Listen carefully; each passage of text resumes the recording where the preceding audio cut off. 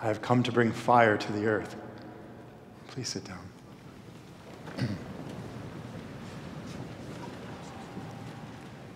I decided to end on a light note today.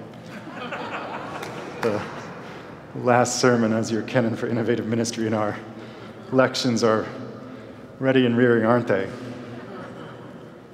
I still recall that first drive from the airport. I was in a cab. Uber wasn't yet a thing, so I'm dating myself.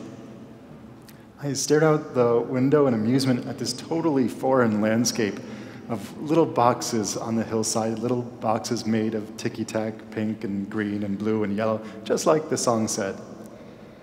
I still recall cresting Taylor Street for the first time to be greeted by the cathedral in the full thrall of the California Mezzogiorno, its gray concrete body reflecting that brilliant white light in this kind of cinematic intensity, so otherworldly, it appeared at first like a temple made of moon rock, a lighthouse to the city in the middle of the day, a beautiful and an improbable paradox. I still recall how utterly alien the world outside the hotel seemed that night when I stepped out to get an energy drink so I could stay up all night writing my sermon, "Some Things Truly Never Change." The cathedral's blinding facade at night gave way to a muted and stoic defiance as it stood unbending against the furious fog rushing over and down the hill. And wishing I had brought a heavier jacket, like countless other summer tourists, I suddenly understood the meaning of that famous quip, "The coldest winter I ever spent," et cetera, you know how it goes. When I finally stepped foot in the cathedral, it was surprisingly empty, and each footstep just reverberated, it echoed through the whole space, and I was getting more and more nervous with each step. And I was sort of feeling at a certain point like helplessly small and inadequate with these thoughts of like, why did I even bother applying? They're just going to say no. And just then, a figure appeared over here in the north aisle and greeted me with this chipper voice. "Oh, you must be one of the candidates. Welcome to Grace Cathedral, come here." It was Charles, and he made some kind of dad joke. I forget what it was, but it was perfect. It just melted my anxiety in that moment and helped me to feel a little bit more at home in this truly majestic space. I've tried always to carry that spirit into every interaction I have with other people coming in here for the first time as well. I got ready to preach, and after the service, after the 6 p.m., Jane took me back to the vestry and said, "Well, I can't guarantee anything, but you can preach." And after the interviews, Mark Stanger took me to the shrine of St. Jude, just down here at St. Dominic's, to light a candle. It was very sweet. He said, "We'll light a candle for you. I can't guarantee anything, but we'll light a candle." Yeah. The rest, as they say, is history. And what a history it has been. On the way to St. Dom's, Mark drove me down Jones Street for the first time, and any of you who've experienced this in your life, Jones Street is like one of the steepest graded hills anywhere of any street in the United States. And I just remember gripping the dashboard for dear life as the car went down and asking, "Is it safe?" And he said, "Oh yes, it's fine, you'll get used to it." I mean, some 10 years on, I'm not sure that I have. But it has been quite the ride, hasn't it? And this seemingly permanent structure became a roller coaster of change and chance that I could never have foreseen when I answered the call to serve you in 2012.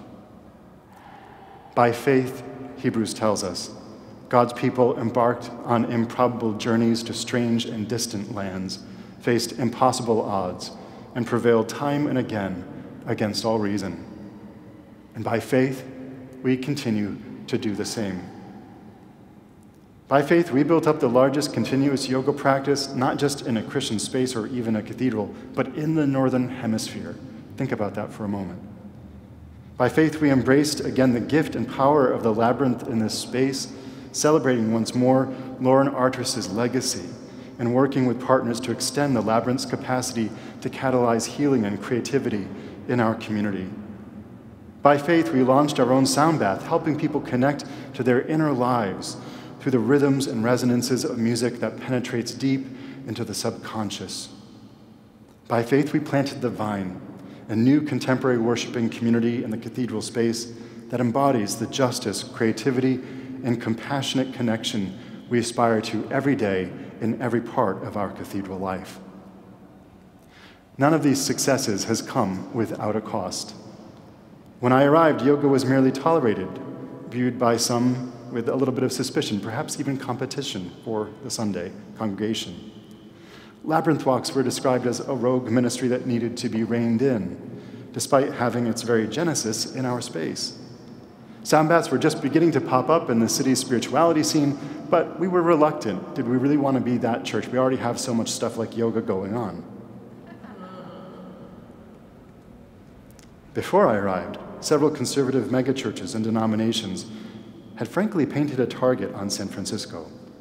They set about to feverishly plant new churches throughout the Bay Area, proving that their brand of outwardly contemporary but inwardly conservative church could flourish even in the most hostile of cultural environments.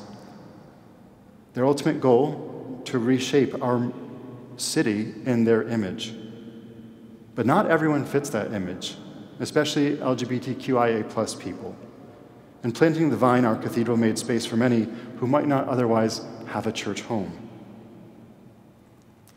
We have come so very far in just 10 years. And none of this could have been possible apart from the bold and visionary leadership of our bishop and our dean. Most leaders in most settings like Grace would never risk their reputation and resources to pursue such unconventional programs and ministries. But we did. One of my favorite memories was visiting these churches with Malcolm when we were thinking about planting the vine. And Malcolm was so great. He wasn't just like, go for it. He actually showed up. He came along for the ride. He advised and cheered us on at every step of that journey. His visible support of our efforts to build something new and exciting at Grace has given us experiences like Beyonce Mass and Pride Mass, things that honestly would have been inconceivable in this space just a few years earlier. His open-hearted embrace of our yoga community extended beyond mere cameos at important post-yoga events. He embedded himself in the community, finding time in the midst of his crazy schedule to practice with us nearly every single week, and still does. I cannot tell you what a difference that has made to the people in that group. And when even I was reluctant to build out our own sound bath, Malcolm insisted that we not miss this opportunity to help people connect in a way that they were already connecting in our city. At every point, the strong team our dean had created around him made these milestones possible. It takes a small village of capable and thoughtful colleagues to bring these offerings to life, and I cannot think of anyone I would rather serve with than these beautiful people. Bishop Mark, likewise, has used his clout to lift up our innovative ministries across the church as models for the diocese and the wider church to emulate. His support has extended beyond mere lip service. Our bishop made it a priority in the last dean search to call someone who would lead us with courage, wonder, and joy, and I think he did. And in these transitional times between deans, our bishop showed me and all the staff a measure of unconditional love and support that really helped us get through that difficult time. I am so grateful to his leadership and to your leadership, Malcolm. Again, I cannot think of two people I would rather have leading our church. What our bishop and our dean both understand is that Jesus isn't just our Savior, brother, or Lord. He is also our pioneer, perfecting our faith by leading us into new places that challenge our comfort for the sake of the gospel. Jesus calls us to risk everything in the service of reaching those who might not otherwise know the reality of God's immense love for them. In doing so, we often receive even more than we give. This is the divine economy we call grace. And how much have we received from one another? When our faith meets God's grace, anything is possible. I want you to remember that. Jesus reminds us in the gospel today that faith empowered by grace is not so much a sentiment as a revolution. And revolutions are by their very nature divisive. a fire that burns hot for justice, that shines light on the shadows where inequity and harm lurk, that purges privilege to clear space for new growth in our society, that kindles our hearts as it awakens hope within us of a new heaven and a new earth. This fire is the grace that gives our faith power to usher in that new creation here and now. By faith, Nina Pickrell established Bayview Mission at Hunters Point. By faith, we locked arms with Anthony Turney as we marched to the Castro for marriage equality. By faith, Ellen Clark King led us in fearless resistance against the misogyny we saw under the prior presidential administration. By faith, Alma Robinson and others led us to support ending slavery for good. By faith, Lisa Wong led many of us just last Sunday to march in support of the Chinese American community in the wake of rising violence against them. And by faith, our bishop continues to lead on the urgent crisis of climate change. I am so encouraged that our new Vice Dean, Greg Kimura, is calling us once more to this vision of grace-filled faith as he leads a pilgrimage to the U.S.-Mexican border. I am equally grateful for the deep and faithful leadership of two priests that I admire beyond words, Mary Carter and Anna Rossi. Mary Carter, who does such a beautiful job every single week, offering her full heart in the service of ministering to our congregation. Anna, whose deep and poetic sensibility nourishes the life of worship and prayer for everyone who enters this place. Each one of us here has a story to tell, a story of God's grace encountering our faith and leading us into deeper love and solidarity with each other and with our world, especially those on the margins. We are, all of us, undergoing a baptism, dying to the old self, the old ways, the old world, even as we are immersed in it.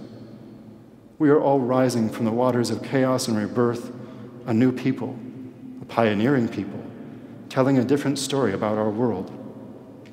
We are all individually and collectively bearing up under the stress of this mystic metamorphosis as wisdom refashions us in her image.